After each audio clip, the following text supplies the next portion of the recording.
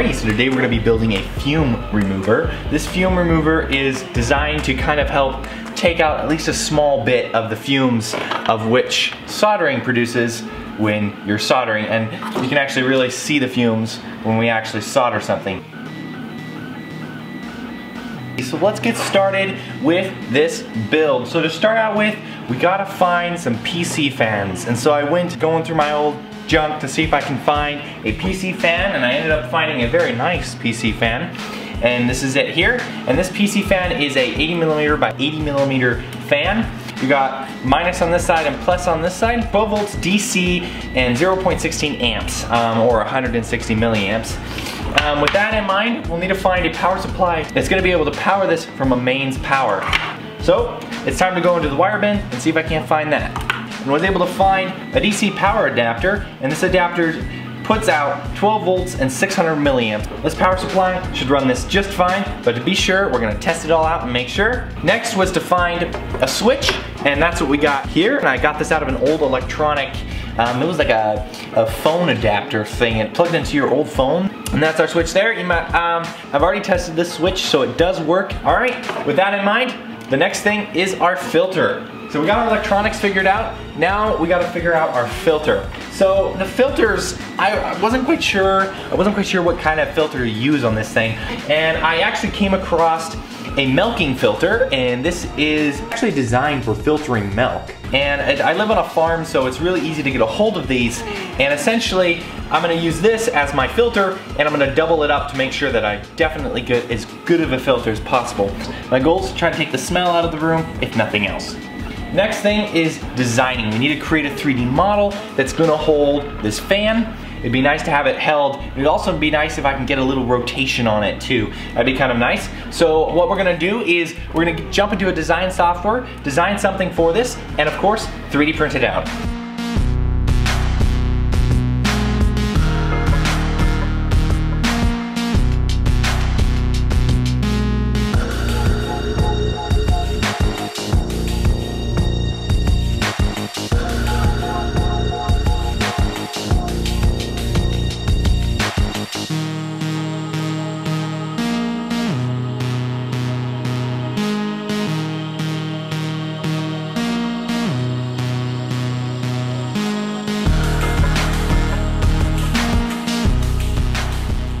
Alrighty, so the parts are done, so let's get printing.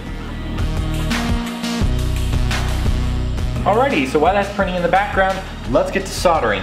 Here's our fan. What I wanna do is I wanna mount the switch on the side of the fan, and my goal here is to mount it right here, then you can switch it on and off from the outside. What I'm gonna be doing is I'm gonna be wiring my switch to the blue wire, so let's go ahead and do that.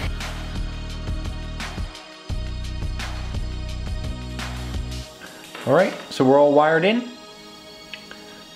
So let's hook these two ends up to our power supply and see if it works. Alright, electronics are done. Now let's plug it in and test it out. Sweet, it works! That's the sound of the print being done. Awesome! Now to mount it on its plastic mounting. Alright, so the one part is complete. So this fits on here like this. Perfect, and I still have yet to put the filter on, but this will go like this. And then here is our stand piece. We move this back. Here's the stand piece, and this goes on the stand piece like so. So I'm gonna go ahead and snap these pieces in right here. Alrighty, so a little bit of persuasion, and I got these in here. How cool is that? Next, we now gotta put the filter on. The way I'm holding these on is just using a couple screws. Screws are just pressing through there like that, just like that. Alright, now the filter's on. Alrighty, the filter is complete. Man, look at this. This is so cool. Alright, so you can see it can tilt back and forth. We can turn the fan on and turn it off. Alright, so now let's go ahead and test it out with soldering and see if it actually works.